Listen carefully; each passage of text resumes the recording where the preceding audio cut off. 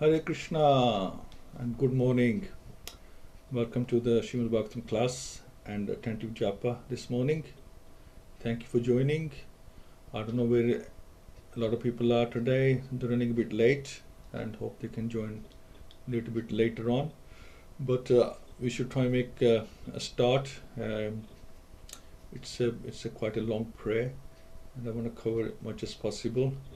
So thank you for joining. We'll do a quick prayer of our own. Om Namo Bhagavate Vasudevaya. Om Namo Bhagavate Vasudevaya. Om Namo Bhagavate Vasudevaya.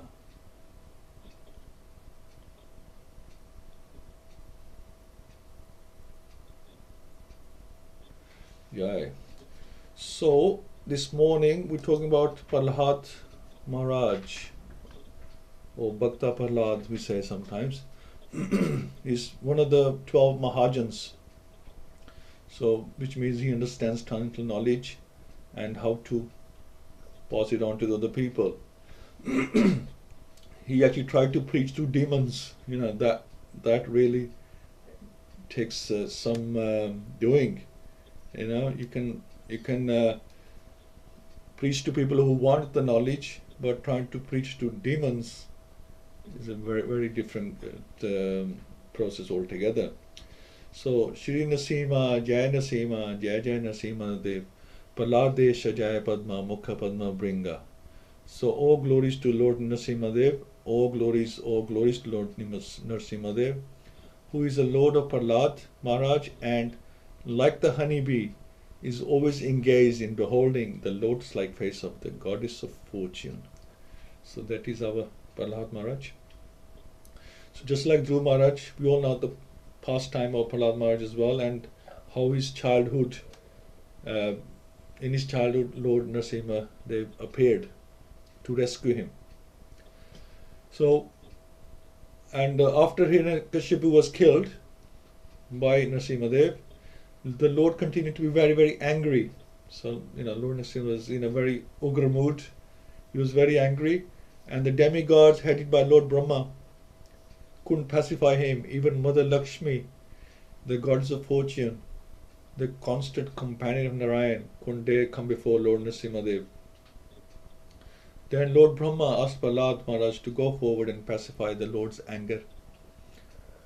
And Prahlad Maharaj, being confident of the affection of his master, Lord Narsimha Dev, was not afraid at all. He very gravely appeared before the Lord's lotus feet and offered him respectful obeisances. And Lord Narsimha Dev, being very much affectionate towards Prahlad Maharaj, put his hand on Prahlad's head, and because of him being personally touched by the Lord, Prahlad Maharaj immediately achieved Brahma Gyan, spiritual knowledge. Thus he offered his prayers to the Lord in full spiritual knowledge and full devotional ecstasy. The instructions given by Prahlad Maharaj in the form of prayers are as follows. So just like Dhruv Maharaj was touched by the conch of Vishnu, in this case Narsimha Dev touched the head of Prahlad, and they suddenly become so knowledgeable they were already knowledgeable, but now they know everything, pure Brahma Gyan. So Prahlad Maharaj prayed, how is it possible for me, who have been born in a family of Asuras, to offer suitable prayers to satisfy the Supreme Personality of Godhead? Even until now, all the demigods headed by Lord Brahma and all the saintly persons could not satisfy the Lord by streams of excellent words. Although such persons are very qualified, being in the mode of goodness, then what is to be said of me? I am not at all qualified. So although Prahlad Maharaj was a pure, exalted Vaishnava, he thought himself most unqualified to offer praise to the Supreme Lord. Mahajano yena gatha sa pantha. Pure Vaishnava should think like this, that we are unqualified. Should always consider unqualified, and yet do your best. One should not be falsely proud of his Vaishnava qualification. Prahlad Maharaj continued, one may possess wealth and aristocratic family, beauty, austerity, education, sensory expertise, luster, influence, physical strength, diligence, intelligence, and mystic yoga power. But I think that even by all these qualifications, one cannot satisfy the Supreme Personality of Godhead.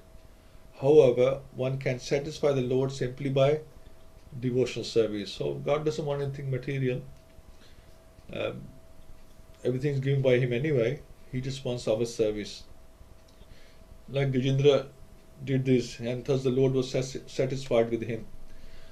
No kind of material qualification is the means for satisfying the Supreme Personality of Godhead, as stated in Bhagavad-Gita. Only by devotional service can the Lord be known, and Bhaktya Mam Abhijanati, as it says in Bhagavad-Gita, unless the Lord is pleased by the service of a devotee, the Lord does not reveal Himself.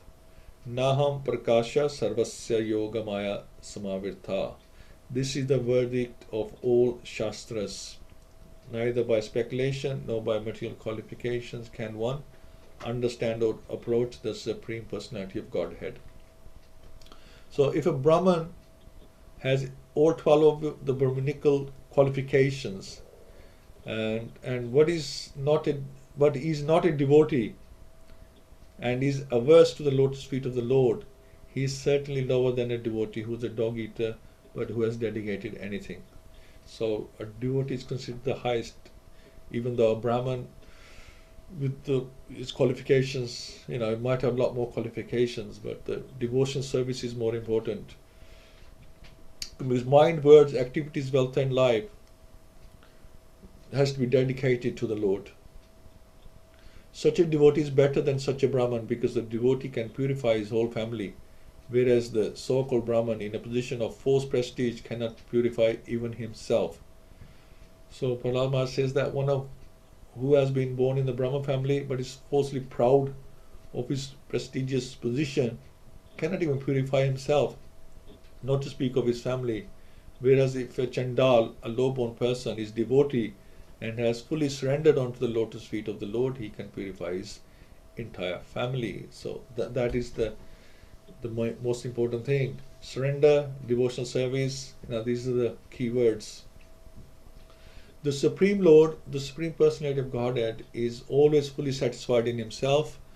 Therefore, when something is offered to Him, the offering by the Lord's mercy is for the benefit of the devotee. For the Lord doesn't need service from anyone. So even if we are doing service, it's for our own benefit. We're not benefiting Lord Krishna. He has everything. Okay? The service is really for our own purpose, for our own advancement. To give an example, if one's face is decorated, the reflection of one's face in a mirror is also seen to be decorated. So our reflection automatically gets decorated. By glorifying the Lord constantly, the living entity becomes purified in the core of his heart, and thus he can understand that he does not belong to the material world, but is a spirit soul whose actual activity is to advance in Krishna consciousness, so that he may become free from the material clutches. That's the thing. Now therefore, although I was born in a demoniac family, I may without a doubt offer praise to the Lord with full endeavor. So everyone's qualified to offer praise to the Lord as far as my intelligence allows. So anyone who has been forced by ignorance to enter the material world may be purified of material life if he offer praise to the Lord and hears the Lord's glories. One can understand the Supreme Personality as He is only by devotional service. And when one is in full consciousness of the Supreme Lord by such devotion, he can enter into the kingdom of God. Thus Prahlada Maharaj decided to offer his best praise to the Lord without consideration of his material position. O my Lord, all the demigods headed by Lord Brahma are sincere servants of your Lordship, who are situated in a transcendental position. Therefore they are not like us.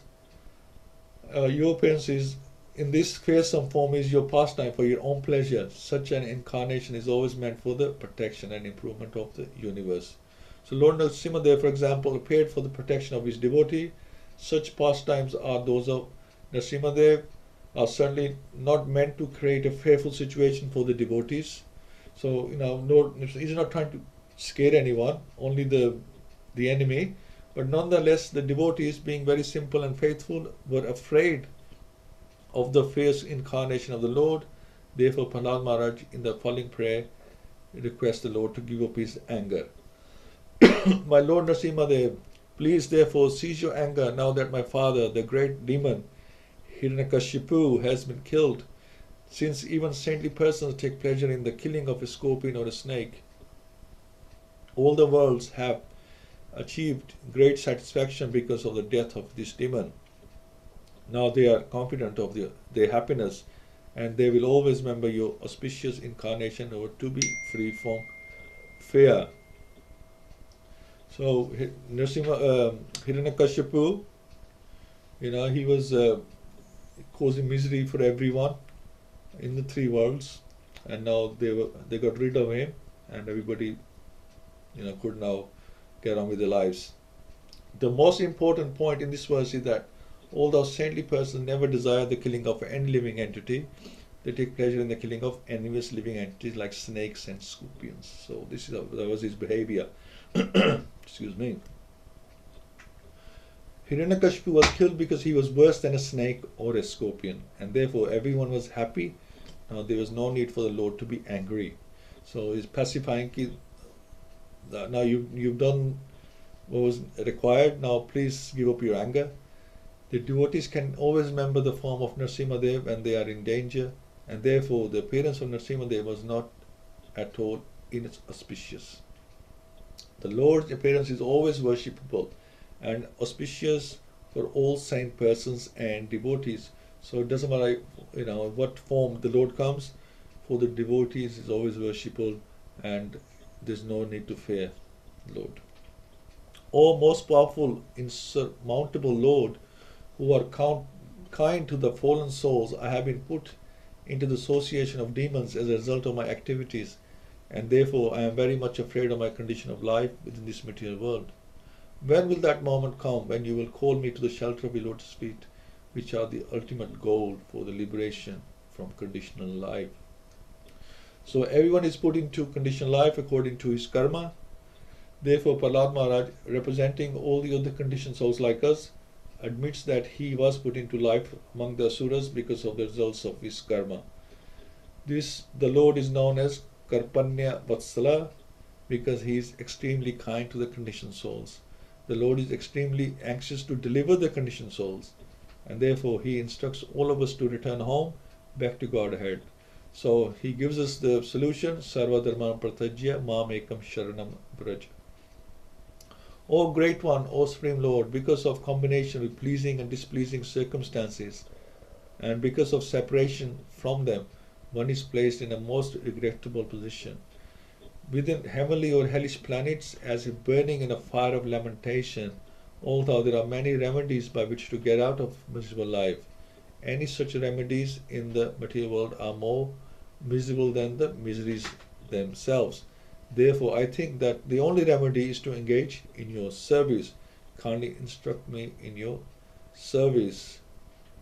So Prahlada Maharaj aspired to engage in the service of the lotus feet of the Lord, and after the death of his father, who was materially very opulent, Prahlada would have inherited his father's property, who was materially very opulent, and this property extending throughout the world.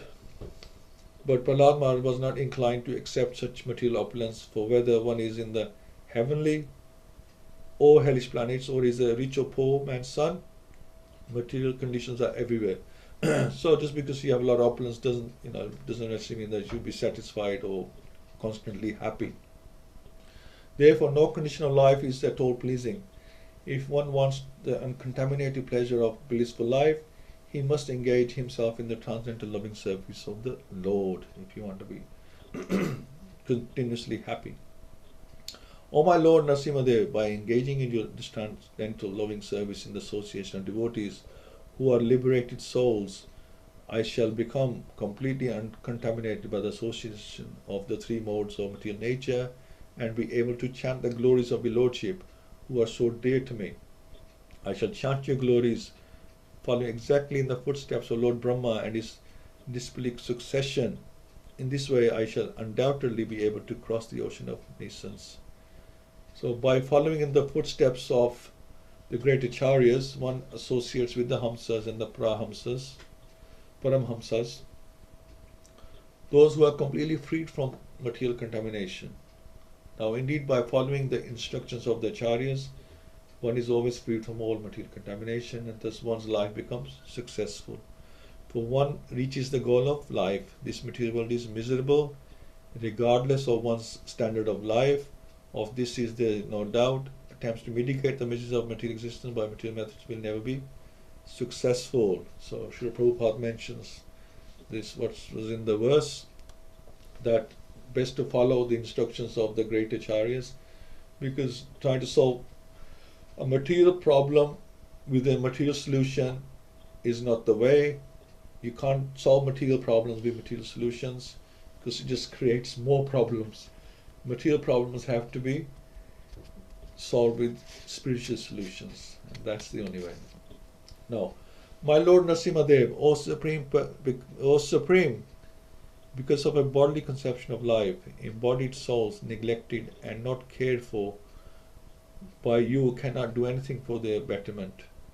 Whatever remedies they accept, although perhaps temporarily beneficial, are certainly impermanent. For example, a father and mother cannot protect their child, a physician and medicine cannot relieve a suffering patient, and a boat on the ocean cannot protect a drowning man. So I mean, there's no guarantees in life. We father and mother can't guarantee the child's protection. A doctor can't guarantee saving a patient, and even though you're in a boat in the ocean, doesn't mean you can't. The boat can go over. So we're not safe. We're not safe in this material world, basically. So, despite the presence of a father and mother, a child cannot be protected from accidental death, disease, and various other miseries. Therefore, unless one is protected by the mercy of the Lord, no remedial measures can act effectively. One should consequently depend fully on the causeless mercy of the Lord. Although as a matter of routine duty, one must, of course, accept other remedial measures. No one can protect one who is neglected by the Supreme Personality of Godhead. So, we do what is required, but ultimately we rely on the Lord. My dear Lord, everyone in this world is under the modes of material nature, being influenced by goodness, passion, and ignorance. Everyone from the greatest personality, Lord Brahma, down to the small ant, works under the influence of these modes. Therefore, everyone in this material world is influenced by your energy. The cause for which they work, the place where they work, the time when they work, the matter due to which they work, the goal of life they have considered final, and the process for obtaining this goal. This is quite complex. All are nothing but manifestations of your energy. Indeed, since the energy and energetic are identical, all of them are but manifestations of you. So this is amazing realizations by Prahlada Maharaj. The Supreme Personality Godhead, as a super soul within the core of everyone's heart, gives inspiration for action according to one's mentality. So he doesn't try to control us. We are given whatever our desires are. The Lord inspires us to, whether the good desires or bad desires. God doesn't stop us. So you can't blame God for doing good and bad when we're doing good and bad, because He's there to just fulfill our desires. If you want to do good, He'll help you to do good. If you want to do bad, you want to murder somebody, rob a bank, He will even give you the intelligence to do that as well. So we have a choice. It's up to us. He doesn't control us like that. We can choose, but then we pay the consequences as well. This is the thing. So all of these mentalities are merely facilities given by Krishna to the person acting. Bhagavad-Gita therefore says, Matha Smriti Jnanam Apanam Cha. Everyone works according to the inspiration given by Super Soul, because everyone has a different goal of life. Everyone acts differently as guided by the Supreme Personality of Godhead. So Krishna, the Lord, gives us Jnanam Apanam, Smriti, remembrance, Jnanam Apanam, and forgetfulness. So sometimes we say, oh, I forgot this. Well, the Lord controls our remembrance, our forgetfulness, but that is not correct. That we can't take that as an excuse, because that's not what this verse in Bhagavad-Gita in chapter 15 is talking about, that God is forgetfulness and God is remembrance. That it just means that He is the inspirer. He reminds us of things, the desires that we have from previous lives. He reminds us to, oh, by the way, you wanted to do this. Now here you have another body. If you want to continue it, now you have a chance. That's the remembrance. And forgetfulness, we forget our previous body and our previous life, our previous relationships. Otherwise, it would be absolute chaos if we remembered everything. So it's like that. So, O Lord, O Supreme Eternal, by expanding your plenary portion, you have created the subtle bodies of the living entities through the agency of your external energy, which is agitated by time. Thus the mind entraps the living entity in unlimited varieties of desires to be fulfilled by the Vedic directions of Karma Kand and the 16 elements, who can get free from this entanglement unless he takes shelter at your lotus feet. So the living entity wants to enjoy the material energy, and to give the living entity all facility, Krishna, the Supreme Personality of Godhead, created this material world and gave the living entity the facility to concoct different ideas and plans through the mind, which we do. And these facilities offered by the Lord to the living entity constitute the 16 kinds of perverted sport in terms of the knowledge gathering senses 5, the working senses 5, and the mind, and the 5 material elements that we are made from. So those 16 items that give us sport to do our actions. The wheel of repeated birth and death is created by the Supreme Personality of Godhead. But to direct the bewildered living entity in progress towards liberation, according to various stages of advancement, different directions are given in the Vedas. So we have to consult the Shastras. Thus Lord Narsimha was pacified by the devotee Prahlada. So after he given his prayers, I think the prayers go on a bit longer, but we don't have time to go through the whole thing, but we get the idea what Prahlada Maharaj was saying. So the Lord Narsimha was pacified by the devotee Prahlada with prayers offered from the transcendental platform. The Lord gave up his anger, and being very kind to Prahlada, who was offering prostrated obeisances. Jai. So that is our Mahajan Prahlada Maharaj. So this is the prayers, and so nice. It's amazing that even a 5-year-old like Dhruv and Prahlad, they can give such wonderful prayers just once they get the mercy of the Lord. I mean, we can get, Krishna doesn't necessarily have to come and touch our head, but we get mercy as well. As we surrender to Him, He will give us more and mercy, and we can, what we say, we can say with conviction. It will start making more sense when we speak, and whatever we say will have a bit more weight, substance. But that also takes time. As we surrender, as we gather more knowledge, then Krishna blesses us to share that knowledge with others. So thank you also very much for listening, and thank you all for joining. Jai Prabhu, Madhav Shyam Sundar Prabhu, Partha Prabhu, Parveen Mataji, Prem Prakash Prabhu, Suresha Mataji, Venkat Prabhu. I'm not sure what's happened to Rukmini Mataji. I maybe should find out today. I hope she's okay. And Prabhu Mataji, who's on the iPhone, welcome. So thank you so much. Let's have a little discussion on this. We'll start from the top. Jai Prabhu. Hari Bol Prabhuji. Yeah, Hare Krishna. Yes, so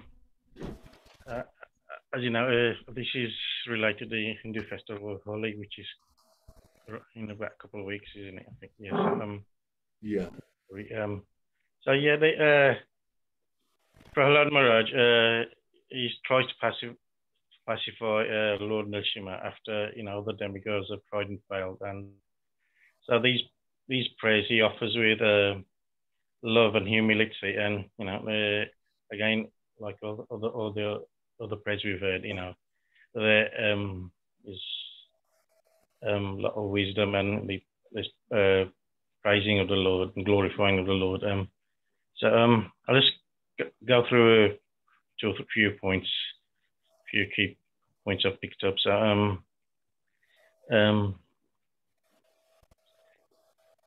only by devotional service can the Lord be satisfied. And now, a devotee will dedicate everything to the Lord. This includes his mind, his words, activities, wealth, and life. The Lord does not need anything from anyone. So when we make an offering to the Lord, it's actually for our own benefit. In this material world, every living entity is, looking for happiness, but they're looking in the wrong place. They're trying to please their own senses rather than the Lord. So so the mind can be purified by chanting the Hare Krishna mantra, glorifying the Lord and giving His glories and offering prayers. I'll go to the at the end of the prayers. I think Lord Narsimha is pleased with Prahlad, and if you want any benedictions and all that, he asks him. But so Lord Narsimha says that one can only understand him if one pleases him. So the question is, how do we please him? And I think a simple way to please him is in, I think, 9.26 of the Bhagavad-Gita. If one offers me with love and devotion, leaf, flower, fruit, or water, obviously devotional service pleases him as well. Yeah, so that's it. Yeah. I did want to have one question. Can I ask it later? Because the Lord Narsimha is sung after every Sunday song. Why is that Lord Narsimha Arti sung rather than the Vishnu Arti? I'm sure everybody else knows. I don't know. Okay, yeah. This is the form. This is the protection form of the Lord, as he says. So when the Lord came, when Prahlad Maharaj was calling for the Lord, or he says, Hiranyakashipu, his father said, "So is your Lord in this pillar?" But I don't think Prahlad Maharaj knew that he was in the form of Narsimha Dev. But then that Narsimha Dev had to come as Narsimha Dev as well, because of the boon that Hiranyakashipu had as well, and it was a fearsome sight. So in the Narsimha Kavacham or Narsimha Pray, is now he comes as a fear to the enemy, to the demons. As we were saying in this prayer, that he's to put fear into the demons. So he comes in a fearsome state. So he gives protection to his devotees. So for protection, the Shastras recommend that we remember Narsimha Dev. Just like normally we used to do Hanuman Chalisa for protection. So that's the protection incarnation of the Lord. So we remember him in that mood, so to speak. Narsimha Dev, there's a Ugra mood as well, but you have to be careful with that. When he's in his angry state, sometimes I think you have like a big problem, then you remember him in the Ugra state, but that in that state he's in a very angry mood. So I think it's all about the mood, what mood they're in, and what they're portraying in that mood. And in this mood, there is portraying protection. So we remember him in this mood. Does this make sense, Prabhu? So yeah. It's just like in all the other temples, they sing the Vishnu Arti Om Jai Jagdish Hare, so it's always asking. In the other temple, like normal temple, no, ISKCON temple, right? Yeah, that's right. Yeah. That Arti Om Jai Jagdish Hare, it's for the general masses. So it's something that everybody can understand. So just trying to remember who actually made that. Can you remember the name of the? Yeah, there's some. I can't remember the name right now. That Arti is for for everyone. For the Vaishnavas, is recommended is the Narsimha Arti. They also sing Hanuman Chalisa as well. on Tuesdays, don't they? And that's the protection. Yeah, sure, yeah. Yeah. So it's the protection arti, you could say. And it protects your bhakti, protects everything, your health and your bhakti, your Okay. family, protect everything. Yeah, Haribol. Thank you. Okay. Partha Prabhu? Hare Krishna Prabhu. No points actually. It's very nice. Thank you. Thank you. Okay. Who we got? Sureshi Mataji? Hare Krishna. Hare Krishna Ji. Krishna is very kind. He gives knowledge from within and without. Within super soul and without from the Shastras and from spiritual master. And Narad Muni was spiritual master of Prahlad Maharaj. When Prahlad Maharaj was in the womb of his mother Kayadu, Narad Muni gave all devotional service. That's why he was qualified as a devotee. And qualifications of a devotee is not counted by the age, but by his devotion. Like Prahlad Maharaj was very young, but when Arshin Deva was very furious, nobody could go near him, even Brahma and Lakshmi Mata couldn't go near him. So they know that Prahlad Maharaj is more qualified in devotion, although he was younger. So they asked him to go and pacify Lord Narsimha. And Prahlad Maharaj was very selfless person. He wanted everybody to become Krishna conscious. So he was very concerned about his classmates and everybody. So that's why he was teaching Krishna conscious. And Chaitanya Mahaprabhu says that if you were born even in a Lava family, like Prahlad Maharaj was born in a demon family, but if you are Krishna conscious, you can become a spiritual master. You are qualified to become Krishna spiritual master. And though Prahlad Maharaj was very young, he was all well qualified with Krishna consciousness, just like Sukdev Goswami. He was very young when he recited Bhagavatam, and there were so many devotees much older than him. But because he was qualified, he was Krishna conscious. It doesn't matter about the age, it's about the qualification of devotion. So Prahlad Maharaj, he was a very nice spiritual master. He knew about Krishna. He wanted everybody to go to Krishna. That's why he was preaching. He didn't. He was fearless about his father. He didn't bother whether he will be killed or anything happened. He had faith that Krishna will protect him. He surrendered, full surrender to Krishna. So that's why he was very, very fearless. And we have to be fearless as well if we become Krishna conscious. Hare Krishna.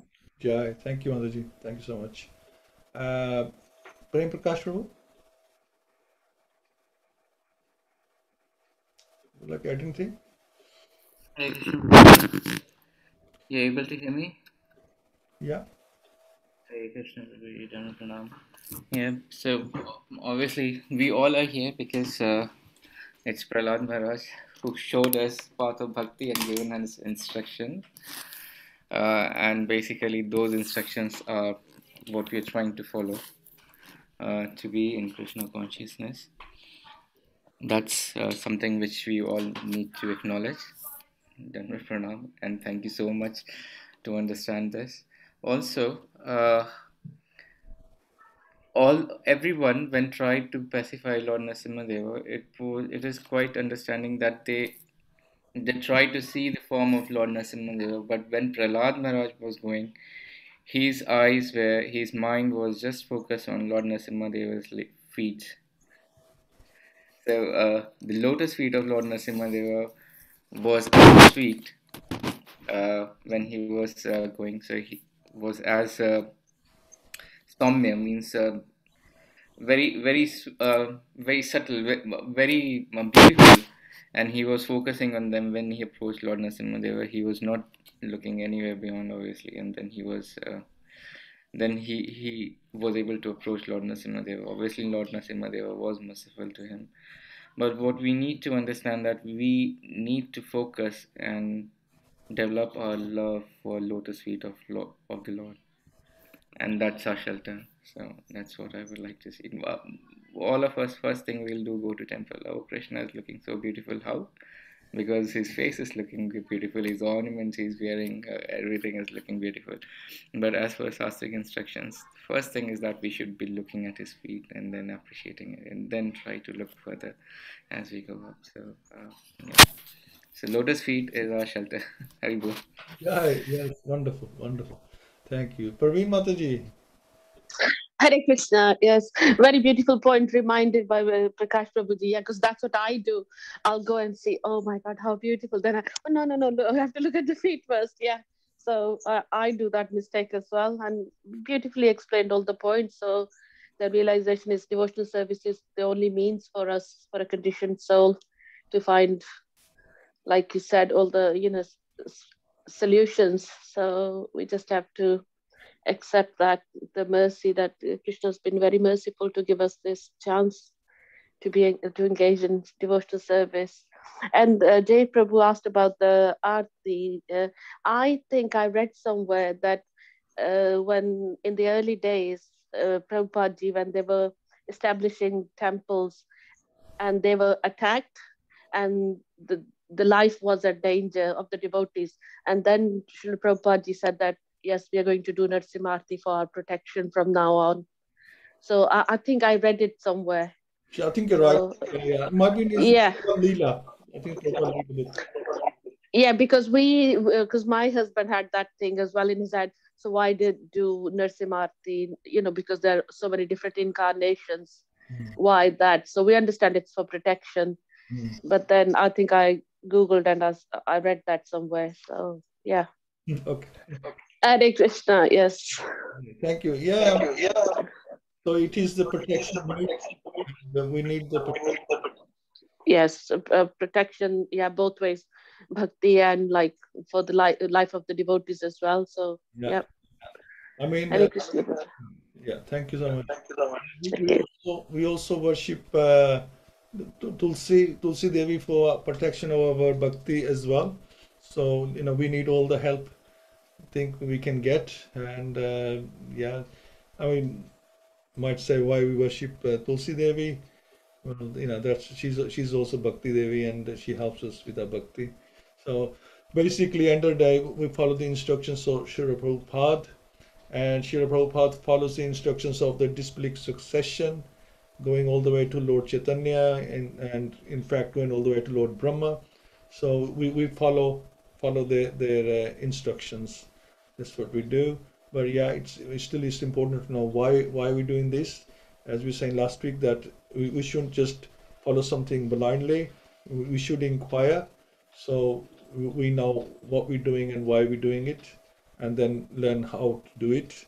So yeah, thank you for very interesting questions, and it's amazing pastime, Prahlad Maharaj. I mean, which he wants to be a devotee, and his father wants him to be a demon, right? So it's usually the other way around. Or maybe sometimes in Vaishnavism as well. Sometimes if the parents are not following, say, they're not chanting, they might say, I mean, not to this extreme. They're not going to punish their child like poor Prahlad was punished, but parents do say sometimes, why it's not your age, you go out and enjoy. So that's like another subtle form of the parents saying to the child that don't worship God, go and have some fun, enjoy yourself. Maybe, well, I mean they mean well, because they don't understand what child doing. They think he's just stuck in his room and he's lost his way or something, and he's not doing normal things. So it's understandable. But in this case, it was very extreme that Prahlad wants to worship the Lord, and his father was prepared to kill him for doing that. But yet Prahlad maintained strong in his endeavor, and then the Lord appeared and helped him. And the Lord was very angry, and he remained angry. The Brahmaji and the other demigods tried to pacify his anger, saying, "Look, Hiranyakashipu is now dead. Please, just be calm now." But he refused to be calm because he wasn't just angry with the Hiranyakashipu. The Lord was also angry with the demigods as well, because Prahlad was tortured so much, but yet nobody helped him. Nobody came to his rescue. Only Krishna's hand was there to protect him. Time and time again, he was tested, he was thrown, he was put into hot oil. His aunt Holika sat with him and tried to burn him.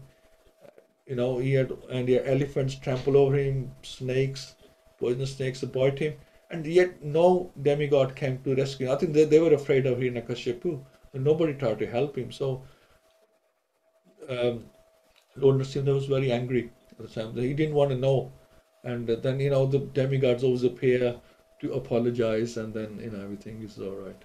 So thank you all so much. We'll do a couple of rounds. Hanji? Hare Krishna. Can I say something? Sure, of course. Prahlad Maharaj was very dear to Lord Krishna. That's why in chapter 10, Krishna says, among the deities, I'm Prahlad Maharaj. Yeah. Yeah. Absolutely. So Krishna chooses the best of the best, isn't it? So he considers him, most, ultimately the best person for that. I mean, this is why he's one of the Mahajans as well, isn't it? So yeah, he does have a very high place in the eyes of Lord Krishna. So thank you so much. Okay, we'll do a couple of rounds. Sarveshi Mataji, please. If you can start, and then Praveen Mataji, if you can do the second round, please. Thank you. Hare Krishna. Nama Om Vishnu Padaya Krishna Pasaya Bhutale Srimati Bhakti Vedanta Swamini Namne Namaste Saraswati Deve Gauravana Vicharine Nirvises